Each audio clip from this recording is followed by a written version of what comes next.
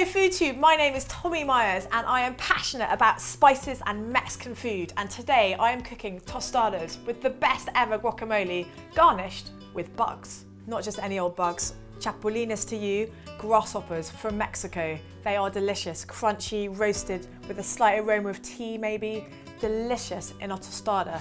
The thing about guacamole is it's just like a Mexican salsa. Everyone has their own way of making it. You can make it with tomatoes, without tomatoes, with garlic, without garlic. You can make it runny or chunky or smooth.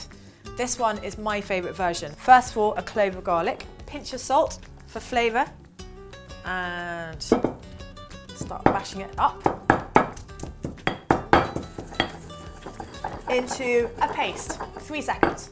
Now for the coriander, chopped up stalks going into my guacamole. And of course, a bit of chili. Doesn't have to be too hot. Maybe you don't want it too hot. I'm just gonna add the end in. Chop it up roughly. A little bit of chili in the base of the guacamole. So all that flavour permeates the whole of the salsa. So that is a completely smooth, lovely green, vibrant colour. Now for the avocado. These are very ripe avocados. Get the stone out and then just scoop out the flesh into the pestle and mortar. So I just want to gently work it into all that chili and coriander and garlic. Just gently work it in. So I've got my avocados worked down to a paste. I'm going to add some chopped red onion for acidity, for crunch, texture, flavour. I'm going to add some chopped coriander, just roughly chopped. Chilli. Now we've got some chilli again in the base, but we want a bit of chilli to crunch onto. There we are. And add as much or as little as you want. And if you really are scared of heat, just take the seeds out. So in goes the chili. Now, the 3 main components of any guacamole, it has to have avocado, it has to have fresh lime, it has to have coriander.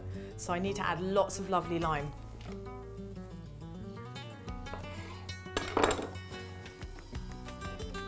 In it goes. Delicious. Pinch more salt and give it a good stir. And that is the guacamole. I'm going to taste it for seasoning. That's absolutely spot on. I'm not going to add anything else. Delicious. So there we are. Now we're going to build the tostadas. Now tostadas are essentially a corn tortilla fried until it's crisp. So if you can't get hold of a corn tortilla, just use pita bread.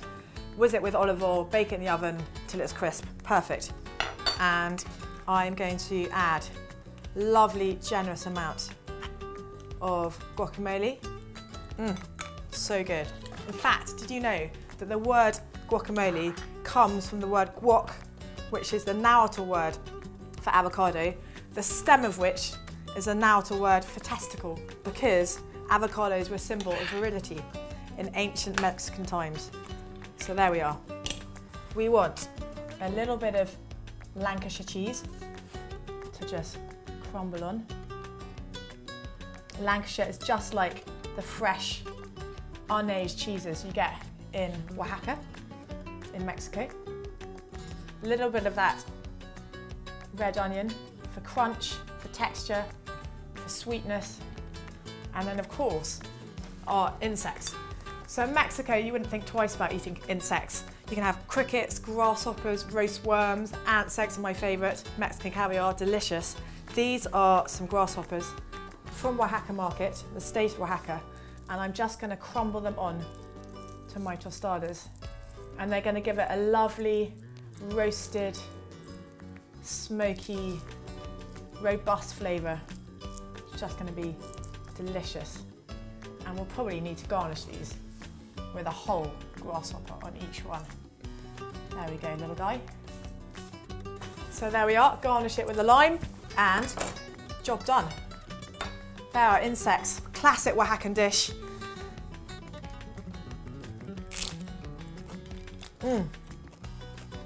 creamy guacamole, lovely tang from the Lancashire, and that wonderful roasted flavour from insects.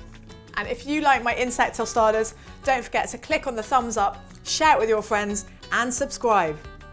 Bugs.